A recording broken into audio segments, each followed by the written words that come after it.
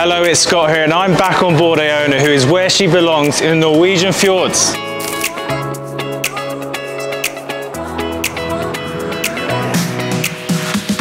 Yes, that's right, I am on Iona with P&O Cruises. I'm back here for the first time since the maiden voyage last year. On that trip I shot a full tour of Iona, so make sure you have a quick look at that video if you want to know all about the ship. I'll pop a link to it in the description below. I am on board to sail to the Norwegian Fjords from Southampton, and we will be stopping at Stavanger, Olden, Ålesund and Haugesund. But do check where your cruise stops because there are a few other towns that open up throughout the season. And if you are new here, please consider subscribing and drop any questions you have in the comments below.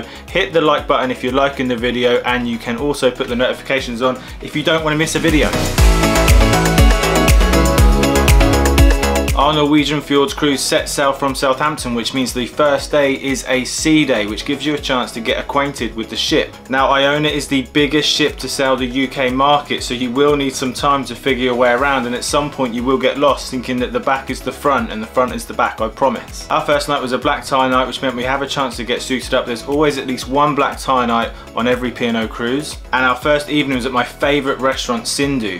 Sindhu is an Indian restaurant available on all P&O Cruises ships, and it is extra to what you pay. But believe me when I tell you, it is one of the best dinners you will have. I was so excited to be going back there, getting dressed up and enjoying some delicious food at Sindhu on the first night on board. Alright, it's our first night on board and we come to Sindhu, and this is an East Indian punch.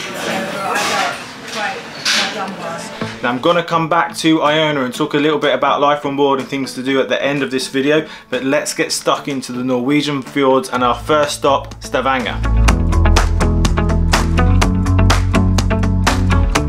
So we cruised into Stavanger on Iona, seeing Norway for the first time, which is a beautiful sight. The port in Stavanger is right there on the Old Town. Now the Old Town is very pretty, very picturesque, so you can actually go for a walk from the ship without being on a shore experience. We of course were, and our first shore experience was a tour of Stavanger itself, stopping at multiple different sites and points of interest throughout the town.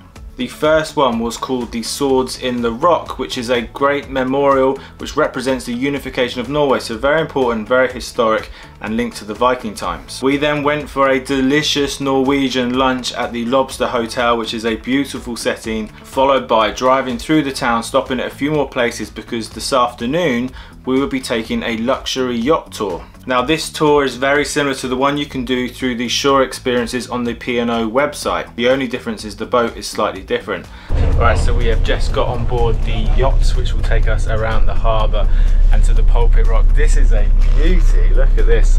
None of us were quite expecting this. And a fantastic view, look at that, it's a kitchen. And a great view of Iona, there she is. And it takes you all the way up to Pulpit Rock, that uniquely gorgeous rock out overlooking the Norwegian Fjords. You can actually hike that rock as well. That's a separate tour that takes about 5 hours, but the hike itself is about 3 hours up and back, so look out for that tour. But we're taking a boat trip along the fjords where you can see the magnificent rocky outcrop of the Pulpit Rock from below, and the tiny little people standing on the edge risking their life for that photo. Anyway, we really enjoyed this way of seeing it because you get a feel for the fjords. You get out on the water, you can see the rock above, there's a beautiful waterfall, and of course we could have a glass of champagne and just take in the fact that we are in the Norwegian Fjords. So that's a great experience and I do recommend it, but you can also do a few other shore experiences here in Stavanger. The other experiences I would consider, firstly, would be the Pulpit Rock hike, and the second one would be the hike to the Manafossen waterfall. I'm probably not pronouncing that right. I'm probably not pronouncing a lot of these Norwegian names right, but I am trying. So that's it on our time in Stavanger, a great introduction to Norway. Back on board Iona, sailing away into the Norwegian Fjords before our next stop the next day, which is Olden. If there is one tip, one thing you take away from this video, it is to get up early as we arrive in Olden. This is some of the most stunning scenery I've ever seen, and it is a proper welcome to the Norwegian Fjords moment. The town of Olden itself is spectacularly beautiful. I have some amazing shots of me having a coffee on my balcony, which is on the aft at the back of the ship. And whether you're in an inside cabin or a balcony cabin, just get up, get outside, find your way to see the view from as early as you can manage. We arrived at around 6:30, but the captain will tell you what time you're arriving with his announcement the day before. In Olden itself, we'll be doing 3 different shore experiences, so I can show you some of the experiences that you can do on your cruise. The first one was yoga in the Blue Mountain Hall. Now, I do love a bit of yoga, so I was really looking forward to this one. And they've built this studio, and they've built it as part of a boulder which fell thousands of years ago, and it is a really stunning setting. It's run by a guy called Frank and his wife Johanna, and Frank does the yoga session, and he is a very, very good teacher. Really calming, really relaxing, and a really fantastic start to the day. Our second tour is to the very popular Briksdal Glacier, and of course this is popular because you must try to go and see a glacier if you're in the Norwegian Fjords, and it is stunning. Even the walk alone up past the waterfalls and through this magnificent scenery. In fact, even the drive to the glacier alone is worth it, past the lakes and the fjords. It's really stunning. The whole place, simply stunning. You can do the glacier in 2 different ways. You can hike it, which takes about 45 minutes. It's not particularly difficult, but it is quite uphill. Or you can take the troll car up there. I think that costs a little bit more, but you'll see them both in these shore experiences on the P&O website. This was my second visit to the Briksdal Glacier, and you can see from the weather we were very lucky this time. I wasn't so lucky last time, so please don't expect to always see blue skies. The weather can change a lot in the Norwegian fjords. Alright, our third and final tour of the day was a rib boat tour out onto the water of the fjord to get some crayfish, which we would then bring back and eat. Well, everyone else would eat them, but I don't eat shellfish, so I won't be eating them. But we took a rib boat tour out onto the fjords. Now, if there's one thing that you need to do is somehow get out on the water to really get a sense of the scale of the Norwegian fjords, because they are insanely beautiful and high, and you can also get a nice view of Iona in front of Olden. That sort of brilliant kind of money shot, if you like, of the fjords. It's a really, really great tour, and you can also do the rib boat tour without the crayfishing if you just want to go on a rib boat tour. So check that one out in the shore experiences. Another couple of brilliant options that I would like to have done if I wasn't doing these tours. The first one is kayaking in the fjords. Honestly, brilliant, brilliant tour. I've actually done this a few years ago in the fjords. The second tour I would like to do would be a helicopter sightseeing, but we're actually doing a helicopter tour a little bit later, so I'll come on to that one. And the third one is a tour called the Fjords and Glaciers. That one looks beautiful and stunning. So it was time, sadly, to leave Olden, and similarly to the arrival into Olden, I really recommend that you go out on top deck or to your balcony to look at the fjords as you depart Olden, because that is beautiful as well.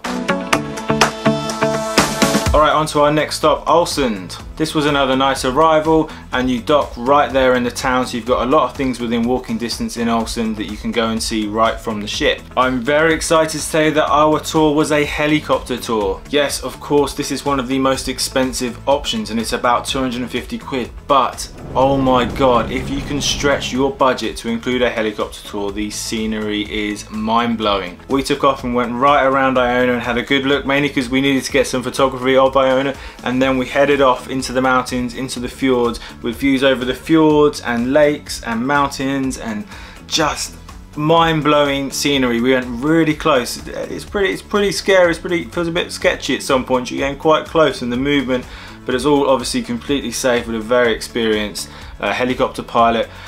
But just flying being a helicopter is amazing, full stop. But going over the Norwegian fjords, that is a bucket list opportunity. So have a look at some of this footage, and if you can do that, do stretch through it and have a look at the video of when I got off the helicopter to see how I felt. There's a big smile on my face just talking about it now. That was really, really one of the highlights of this trip so far.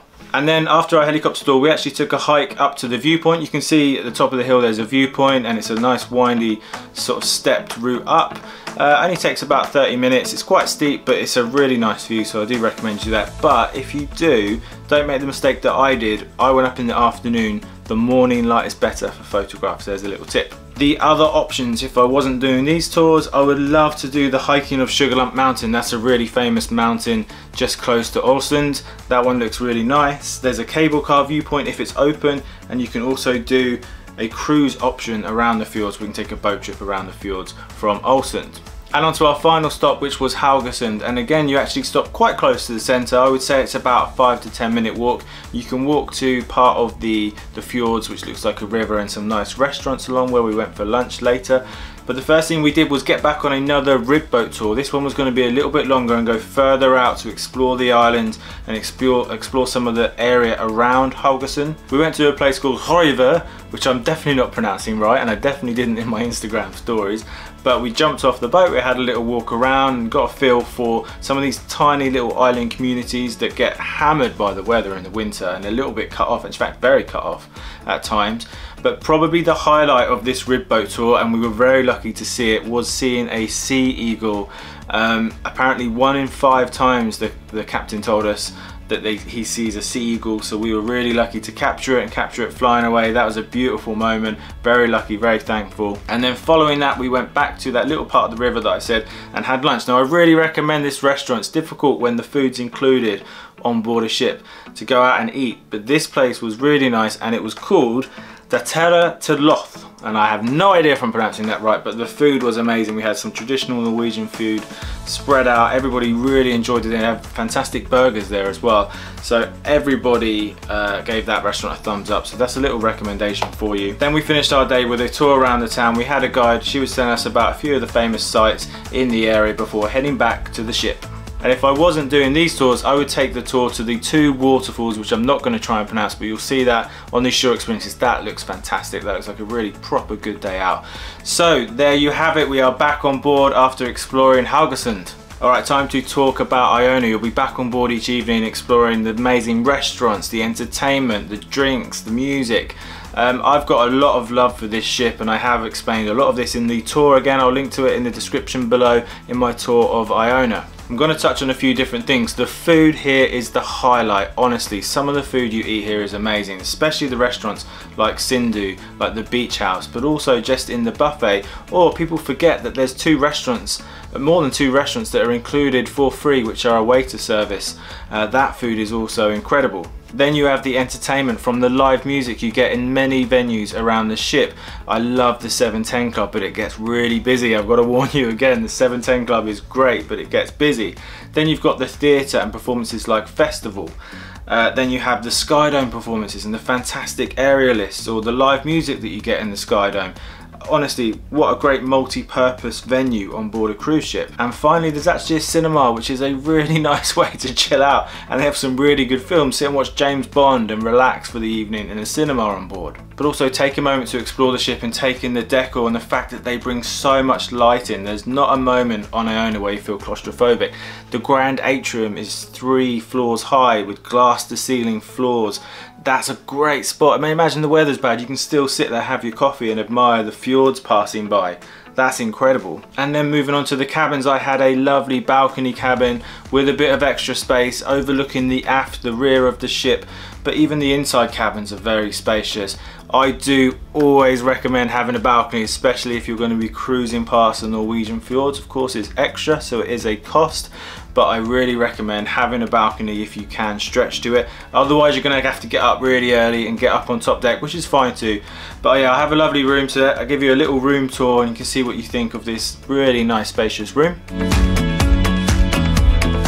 Other than that, I really hope you found this video a useful insight into the Norwegian Fjords cruise on Iona with P&O Cruises.